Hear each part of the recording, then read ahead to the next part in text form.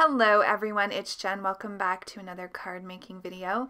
Today I'm using the adorable stamp set called Cute Chemists by My Favorite Things. So I'm going to be coloring up both of the images here as well as some of the accessories that come along in the stamp set. There are a number of really adorable sentiments in this set as well. So to start off, I'm going to do the skin tones. I am doing the little boy here in a darker skin tone. I'm using E23, E13, and E11 with a little bit of E00. So this is going to give him a nice, kind of like a caramel color skin tone. So I'm just making sure to put my darkest color, which is the E23, under his hairline.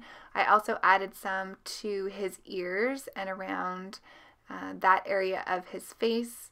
I made sure to add some shading to where the fingers are kind of touching each other on his hands and underneath his neck. Then I brought in my first midtone, the E13, and blended that out and brought it down in those areas a little bit more. Blended that out with the E11 and then going over very minimal spots with the E00. For the little girl, I'm going to do her skin tone a little bit lighter. So I'm using E13, E11, and E00.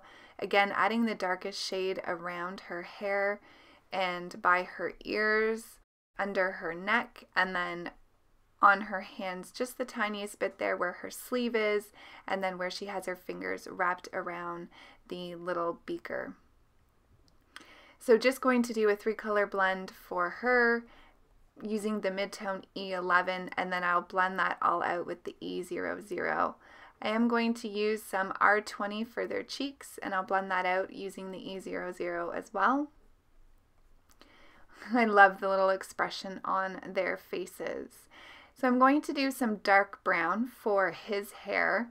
So I'm using E49 as my darkest color, and I'm using that just a little bit where the darkest shadows would be. So where his hair is laying over top of another piece of hair and underneath those areas as well where they would cast a shadow.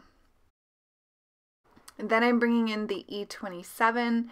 I'm just going over that E49 and bringing it out just a little bit more using a flicking motion. I am going to go over his hair twice just to get the color that I want, but now I'm going over with the E57. Again, just bringing out that color each time I'm adding a new color onto the paper. Finishing that off with the E35, and I felt like the E49 that I had used was just, there wasn't enough there, and I needed to use more of the midtones as well. I find once I get the first layer down, I can see kind of what I like and what I don't like, and then I can go back over a second time. So you can see here I'm using a lot more of the E27 and the E57, bringing that out and leaving only a little bit of area left for the highlight, which is the lightest color. So for her hair, I'm going to do a blonde hair color. So I'm using E35, E53, E51, and then you're going to see me bring in the Y11. So I'm starting off again with the darkest, which is my E35.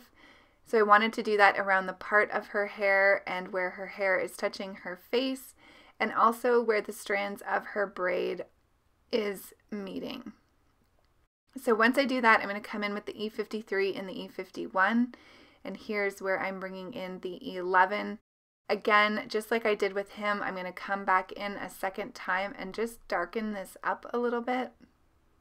I wanted there to be more contrast in the hair. So now I'm bringing in the E53 and then the E51, and I'll go over one more time with the Y11. I really love the golden blonde color this combination gives. So once I get her finished up, I'm going to move on to his pants. So I wanted them to be almost like a denim color. So I'm using B99, B97, 95, and 93. Again, just as I have been the whole time, I'm going in with my darkest color I find this the easiest. Sometimes I do switch it up, but for the most part now I do darkest first. If you're just starting out, you might want to start with your lightest just so you can figure out where you want the shading to be and to kind of get used to blending. So I'm bringing in the B97. I think I'm actually already on to the B95 here. I'm going to blend all that in with the B93. And you can see I gave a little bit of shading where those notches are on the inside of his legs, underneath his lab coat, and then down by his shoes where there's folds of his pants. To bring this color over, I decided to do the paper on her little clipboard, just trying to carry some of the colors over into both of the images. For her pants, I wanted to do more of a light denim or just kind of like an aqua teal color. So I'm using B45, BG01, and B00. I do have to do the tip-to-tip technique for the BG45 and the BG01, but they do blend really nicely together once you kind of help it along with the blending. So I'm going to add this color to one of the beakers. Again, just trying to really have some of those colors carry through the card. I'll do this long cylindrical, is that the right word? The long beaker here as well. I end up using the larger beaker images on the inside of the card. For his shirt, I decided to do a green color. I'm using YG17, YG03, and YG01. I did go back over this a second time as well just to bring out that shadow. So again, I'm not going to show you all the coloring once I've done one of the colors, but I did color up a couple of those little jar images as well, and now I'm moving on to the pink for her shirt. So I'm using R39, R85, and R81. For their shoes, I just wanted to keep them a black color, so I'm using C7, C5, and C3. I put my C1 and my C00 markers there just because I'm going to do the whites with that. But for the shoes, to make them look black, just using those three darkest colors there. And leaving quite a bit of highlight on there. So for the lab coats, I'm using the C3 as my darkest. I'm touching the tip of my marker very lightly here because I do want their lab coats to look white. So I want as much white showing as possible, but just giving it some depth and dimension here. So underneath where his legs are and the undercoat of his lab coat will be quite a bit darker. Coming back in with the C3 just to blend that out a little bit more. No, sorry, the C1. And to finish that off, I will bring in the C00. Just going to blend that in really nicely, again, leaving a lot of white space here. So you can see I'm not going over the entire image with that C00 because it still has a little bit of color in it.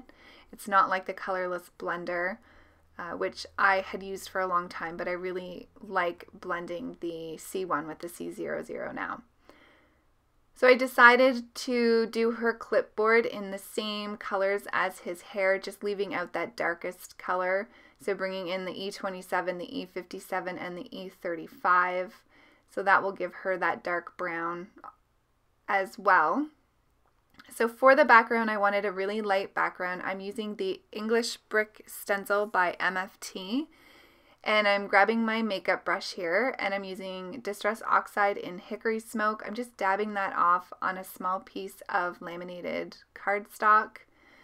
And I sped this up quite a bit, but basically I want the darkest to be in the center, and then I want it to fade out to a white. I am going to cut this panel down. I cut it slightly larger than an A2 size at 4 1/4 by 5 1/2. I'll bring in a die here in a moment and cut that out.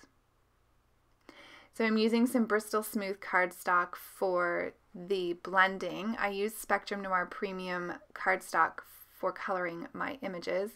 And here I'm just going over with the brush to kind of smooth that out and for there to be some color in between the bricks so it's not stark white. So just cleaned off my makeup brush with a microfiber cloth, and now I'm using the stitched wonky dies here. I'm going to cut that with my Big Shot, and then I had every intention to heat emboss this sentiment. So I used my powder tool, and I'm just lining up my images here so I can get my sentiment where I want it to be. I kind of want it to be sitting where their legs are going a bit inward. So I'm going to grab my travel stamp platform here and make sure that sentiment is nice and straight, and then I'll grab out my VersaFine Black Onyx ink and stamp that out a couple of times. Now, the reason I said I had every intention to heat emboss this was because Distress oxides take a while to dry, and I wasn't patient enough. That often happens when you're filming videos, and you can see here the embossing powder stuck all around the sentiment. So instead of scrapping this, I just took one of my paintbrushes and just took off all of the clear embossing powder. I didn't heat it at all. And so now we're just going to have a stamped sentiment on the card. So the sentiment says, "I'm sorry for my reaction. I thought it would be cute to put the Let's Bond sentiment on the inside." So here's where I have all these little beakers or scientist jars, and I'm just going to decorate the inside with those. I'm really trying this year to decorate the insides of my cards more. So it's February and I'm doing a pretty good job with that. We'll see how long I can keep that up for the rest of the year. So now that I have that done, I just need to use my bone folder there just to get that crease so my card base will lay flat. I'm going to adhere the panel onto my card base with some liquid adhesive. So this is going to be right on the panel. I decided to pop up the little characters on some foam adhesive. So I'm going to get him into place. I did color and cut out this little explosion smoke of cloud, which I thought was really cute. And then I'm going to adhere her down. Once I get her down, I feel like something is missing. And so I played around with adding the little, I don't even know what it's called. I feel like I forget all of my chemistry, but this little element here that comes in the stamp set. So I inked it up thinking I was going to use it, but it just didn't look right. I mean, that's not the purpose of it, to come out of the little beaker there. So instead of wasting it, I just thought I would add it to the inside of the card. I had kind of given up at this point, but was still thinking of what I could add. So I went on and added some gel detail here. This is my black glaze pen. I just used that on their eyes. Then I'm bringing my white Signo gel pen in to add some highlights to our little girl and boy chemists here. Then I decided to bring in some Nuvo drops in the Morning Dew. The Morning Dew acts like a glossy accents. So this one here that I'm actually using first is the White Blizzard, and it's got some glitter in it. So I was using that for the bubbles and on the top of where the liquid is in the little jars. And I added it around his little smoke bubble as well. Here's where I decide I'm going to stamp these hearts. And I do that right on the paper. I end up not liking this, even though I'm adding the White Blizzard to it. It just didn't look right because his little smoke cloud had the crisp white background to it. So I end up stamping the hearts onto some white paper, and I fussy cut them out. You'll see that when I show you the card here momentarily. It looks much better. I thought I could get away with just stamping it on the background, but the difference was just too much between that little puff cloud and those hearts. So here's where I'm adding the Morning Dew to the glasses and the jars. You can see now I have the hearts on. I like that much better. I added some matching sequins, and that's the card for today. So I hope you enjoyed. I had a lot of fun playing with this stamp set. I'll see you in the next video. Take care, everybody. Thanks for watching. Bye.